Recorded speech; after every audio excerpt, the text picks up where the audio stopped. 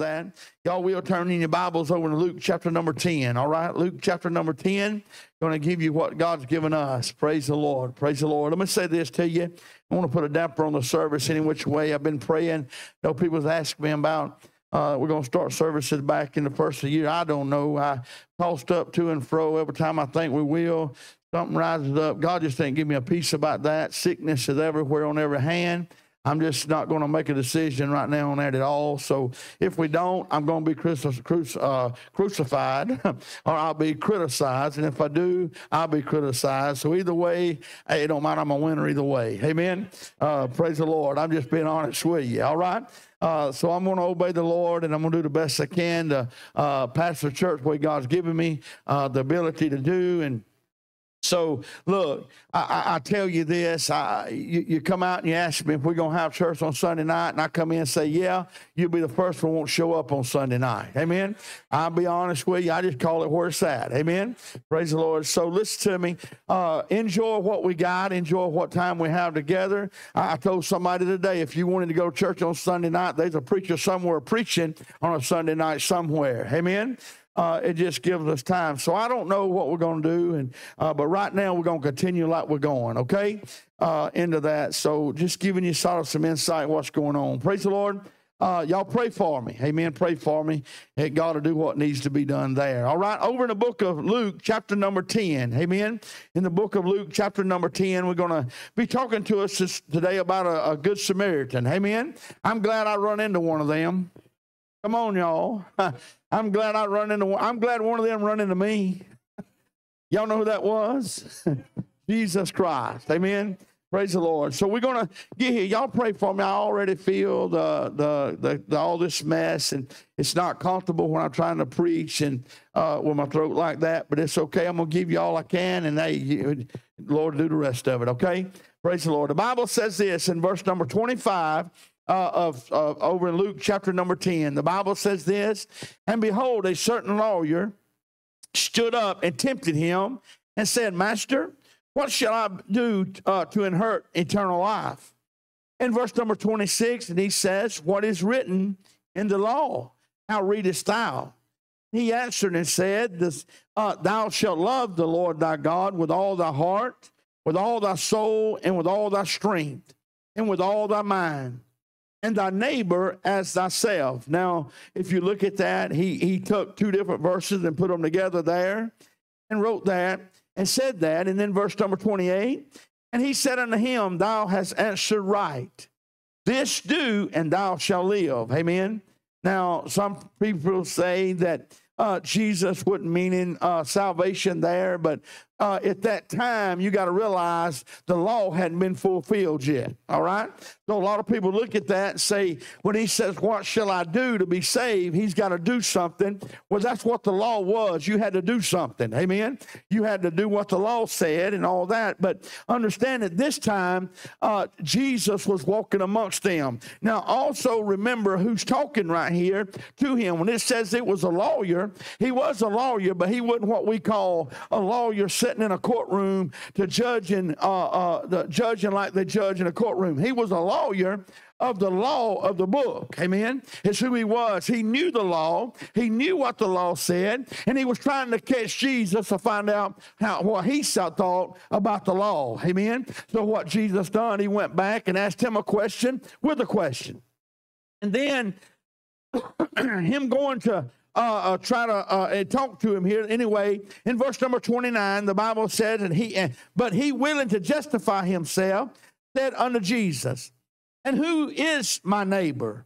And Jesus answered and said, a certain man went down to Jerusalem, to Jericho, and fell among thieves, and stripped him of his raiment, and wounded him, and departed, leaving him half dead.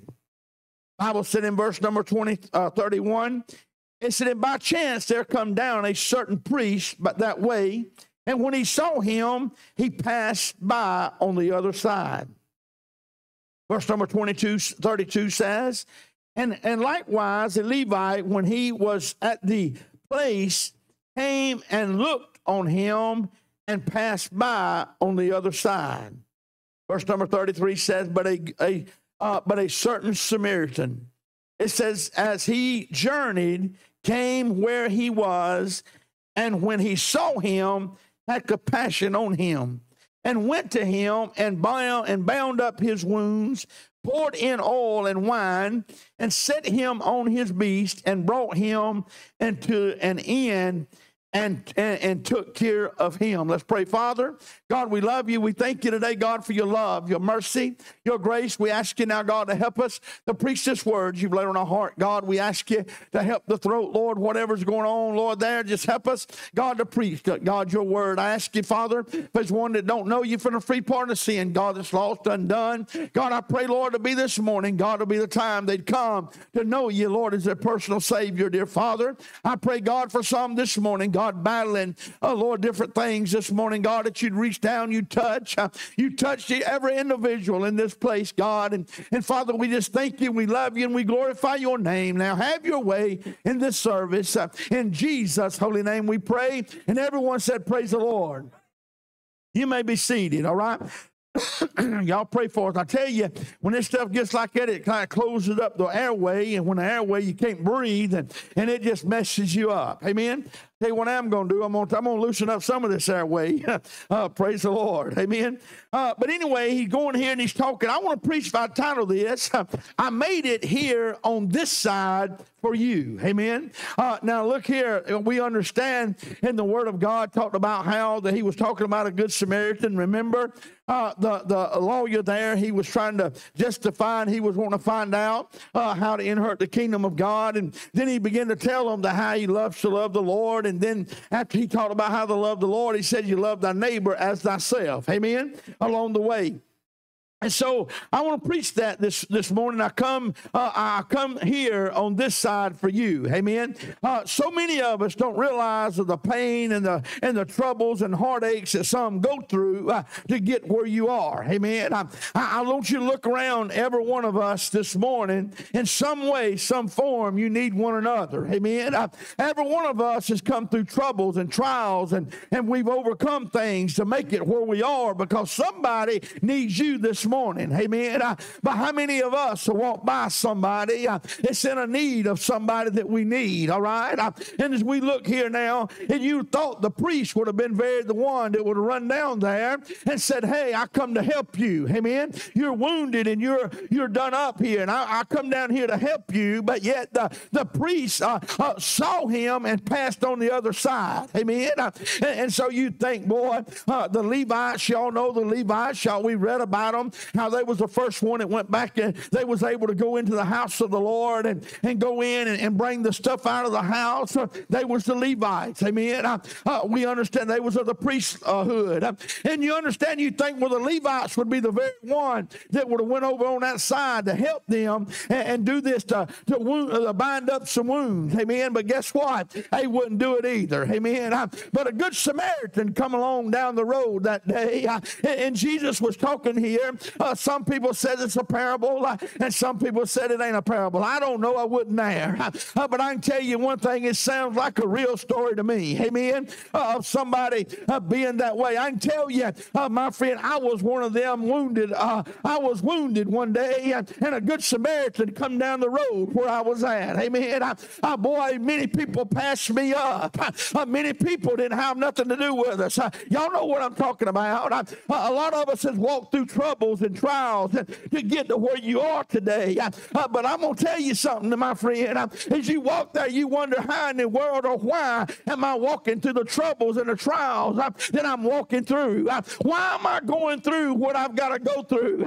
Because somebody needs you down the road of where you've been. You need to tell somebody what you've come through because you made it there for them to help them along the way. Church, we all in this thing together, and we need somebody that I can hold on to and ask them, are you sure that I'm going to be all right, Brother Kenneth? Yeah, you're going to be all right.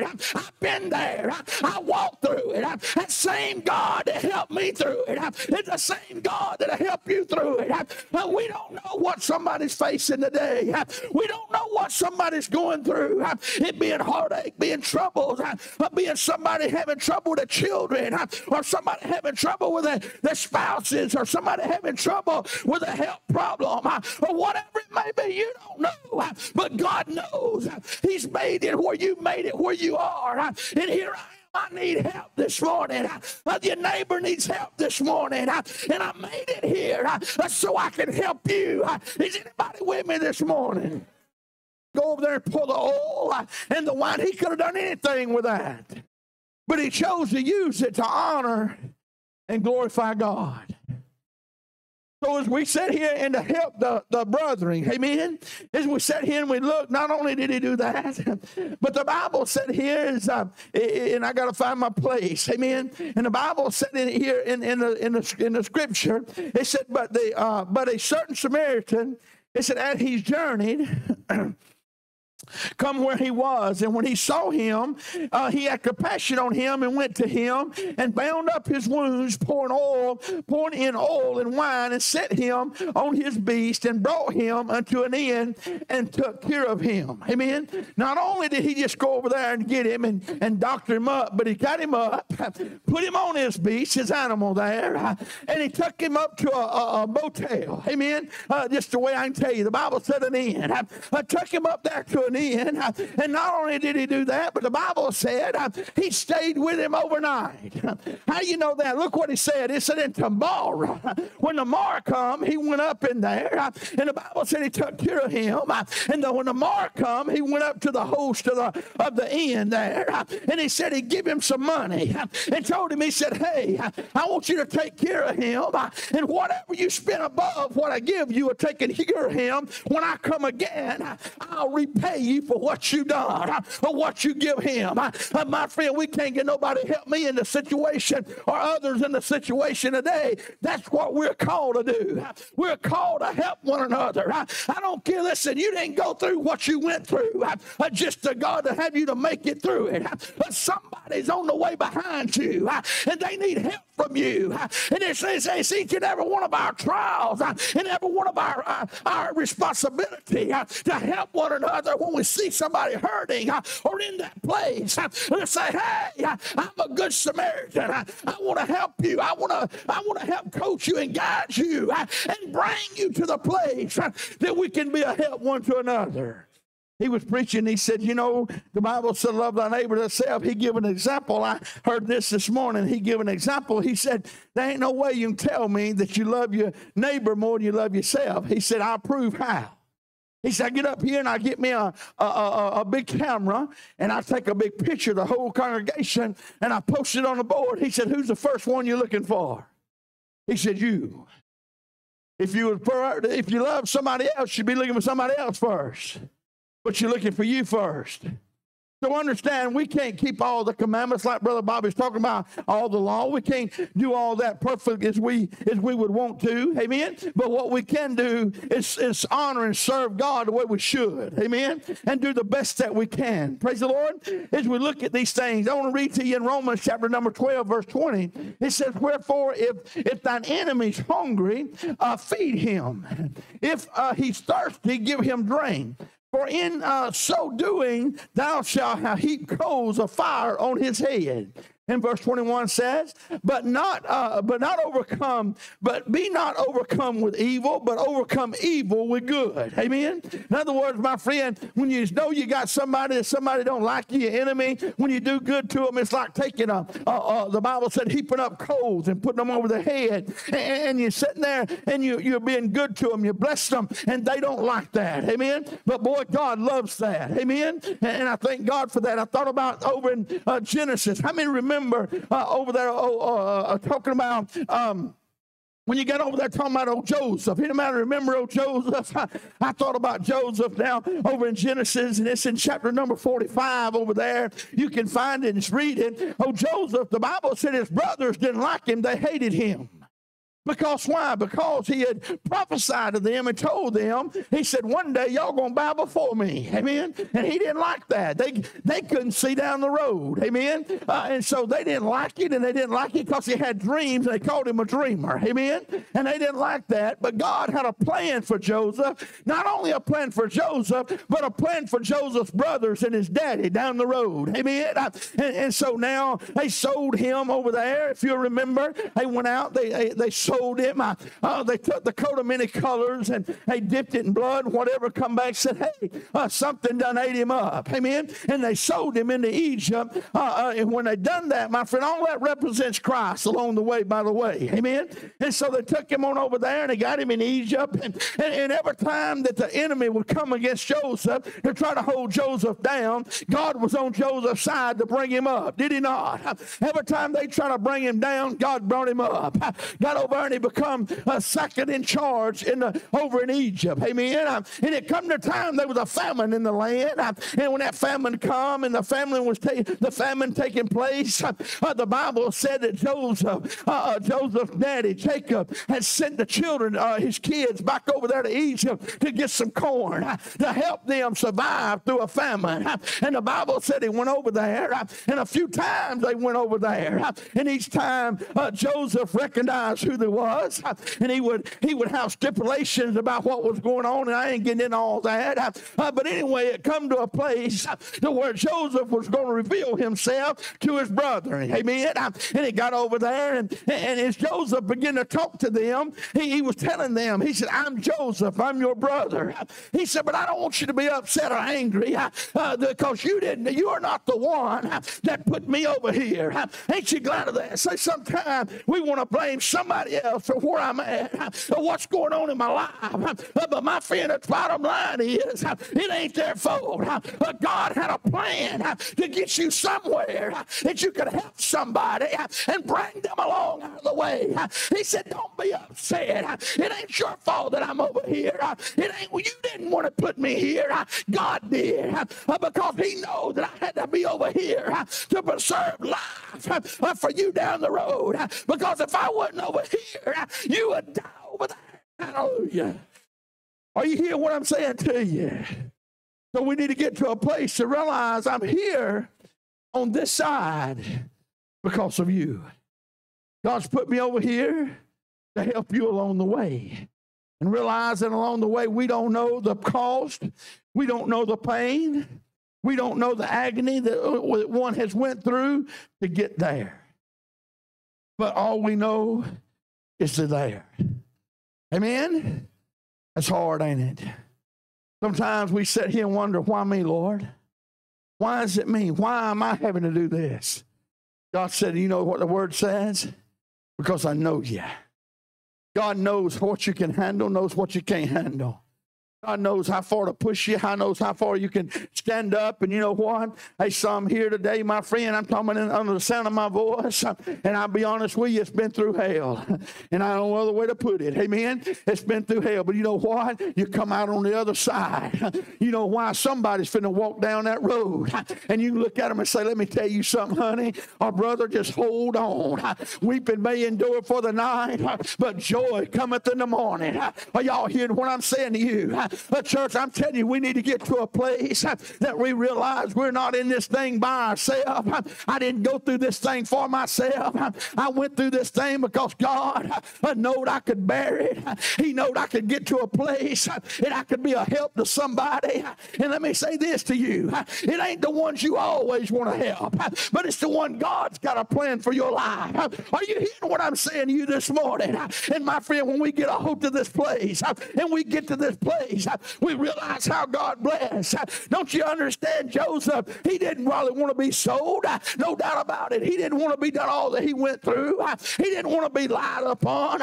He didn't want to go through all that. But boy, when it was said and done, Brother Lance, he was glad to be where he was. Because why? He loved his brother. He loved his daddy. He loved to know the one thing. I'm going to take care of them. Hey, they didn't bow to him because Joseph wanted them to bow to him. He bowed to him because God said he would bow to him. Are y'all hearing what I'm telling you today? We got to get to the place of church that we are here for one another. Don't cross the other side. You see somebody in a bind or a mess or broke down or wounded, don't go to the other side and bypass them. Go to them. God's given you what it needs to get them up and bind them up. Pour the oil. What's the oil? It's the anointing power of God in their life. Are y'all hearing what I'm... You say, I ain't got it. Yes, if you got Jesus, you got all you need. If you'll go and read and study that pouring oil, that's the anointing of God. and alive. Pouring the wine, my friend, I'm telling you, when you do all these things and you put it together, you're not withholding back from God and holding back from the brethren. The Bible said, prefer the brethren. Does it not? Yes, it does. Boy, I can't help to go in, and I love preaching about this feller. I can't help for preaching on him. Amen. Over in 2 Samuel, chapter number 9, verse number 6, says the man called Mephibosheth.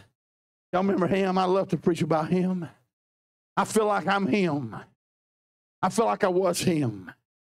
Amen. I feel like I was down in Lodabar, in a place of nothing, in a place that I had nothing. That's why me and him can connect so good. I was wounded. He was wounded. Remember, he was dropped when he was about 5 years old. And he was wounded in his feet and he couldn't walk. And he was considered no good. And they looked upon him as a dirty, dead dog. That's what they looked upon him as. Are you hearing what I'm saying to you this morning? That's who I used to be. Amen. That's exactly where I was. But thank God there was a king come looking for me. Hallelujah. Ain't you glad there's a king come looking for you? Hey, are you hearing what I'm telling you? That ought to be exciting to you this morning. No matter where we was, you don't look up here and all you self-righteous and think, boy, I was better than that. I come to tell you, you wouldn't know better than that. You was lost on your way to hell, just like I was and everybody else in this place. The Bible said we was born as sinners. Hey, the only way we can get to heaven is through Jesus Christ. There's a no king. Hey, are you hearing what I'm talking about this morning? You know, Mephibosheth was off down yonder in Lodabar, and he didn't have anything. Hey, but I'm glad to know he had somebody in his life. Are you hearing me? He had an ancestor he didn't forgot about. Or he thought they done forgot about him. And the Bible said, I'm just going to paraphrase it. The Bible said, oh, David went down there to him. Remember, he was a king. He went down there and he said, hey, are there anybody left to the house of Saul? He said, yeah, Jonathan had one son. His name Mephibosheth. He said, where's he at? He's down there in a place of nowhere. It has nothing. There ain't nothing down there but a desert place. He said, I'm going down there and I'm going to get him.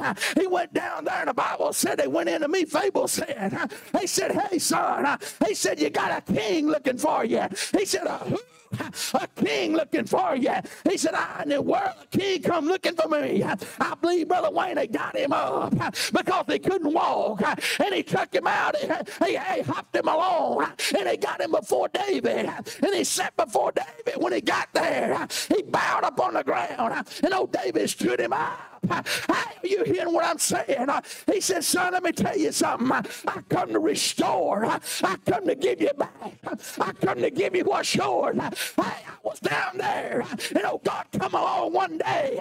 Jesus broke out and come down in the Lodabar and pulled me up, sanctified me, hallelujah, and brought me where I'm at and delivered me. And I had nothing, but now I'm a child of God. Are y'all hearing what I'm saying to you this morning? Somebody, you're in a place for somebody. You're there for somebody. David was in a place for Mephibosheth. Joseph was in a place for Jacob and all his children along the way. I think about many times how we look around and think, well, why am I here? Why am I going through this? God's got a plan. You may not see it. You may not understand it. I'm going to be honest with you. It ain't all for you to understand. But it's just for you to be obedient. Listen, that's why the Bible said, let's walk by faith and not by sight. I'm going to tell you something. Walking by sight will mess you up. Walking by sight would mess Joseph up. Walking by sight would have messed David up. But boy, following God, I walk by faith and not by sight, because sometimes what I look at, I don't want to enter in. What I'm looking at, I know that I got a face. Do you be honest with me today? If you could look back down your road and look down your life, and you had an opportunity to relive it, you'd probably say, no, I wouldn't have done it. At that time, I wouldn't go through that. But now you look back and say, oh, Lord, thank you that you allowed me to go through all of that so I could get on this side. So my brother, my sister, my uncle, my aunt, my mama, my daddy, or my husband, my wife, or my children, or my good friends somewhere, and I could be a help on this side, Lord. I made it.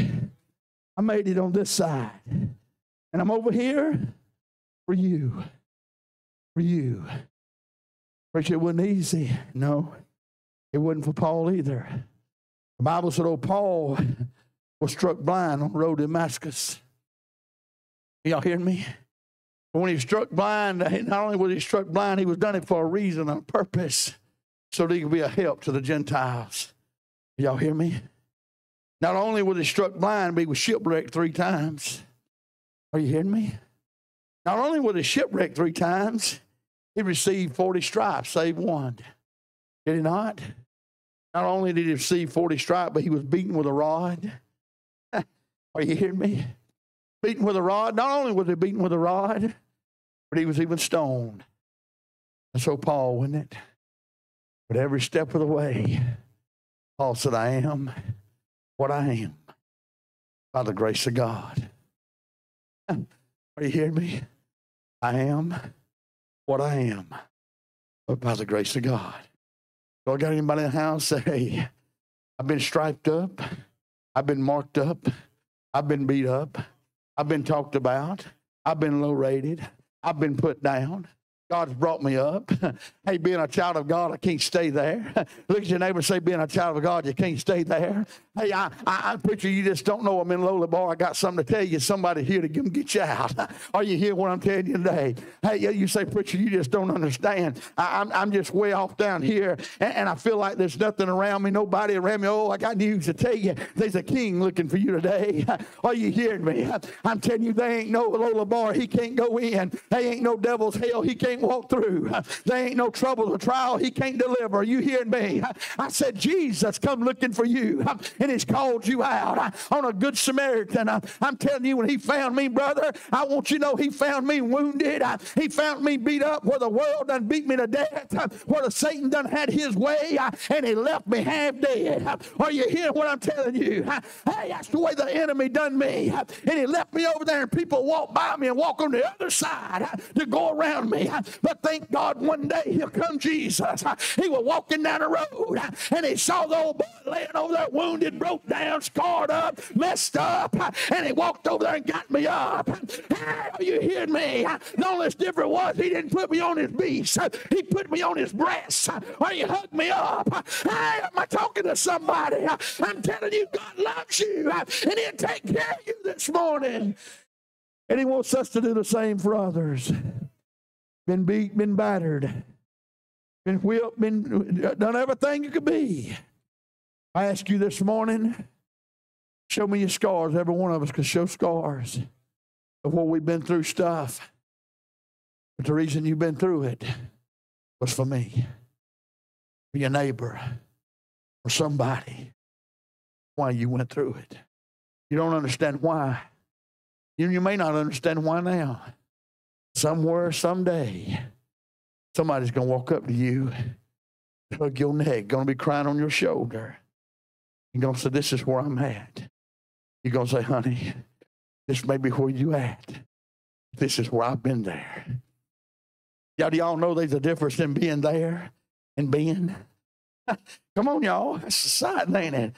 There's a difference in being there and been there and being there.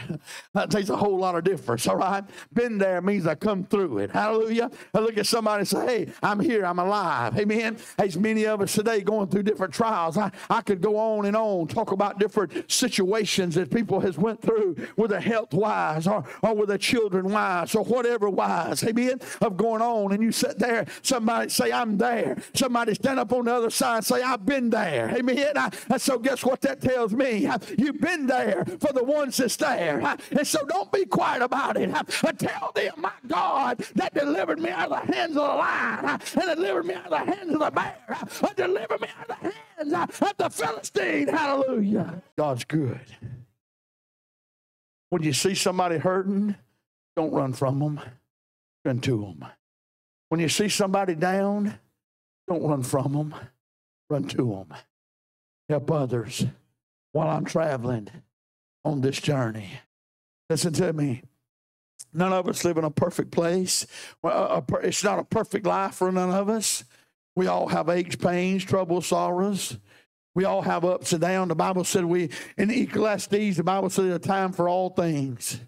There's a time for mourning. There's a time for weeping. There's a time to laugh. There's a time for joy. There's a time for dance. There's all that. But whatever time you in, somebody is going in another time. Are you hearing me? Would you say, I'll help? Would you say, I'll cross over? I'll go to that side. I'll go down that side of the road. I'll be a good Samaritan.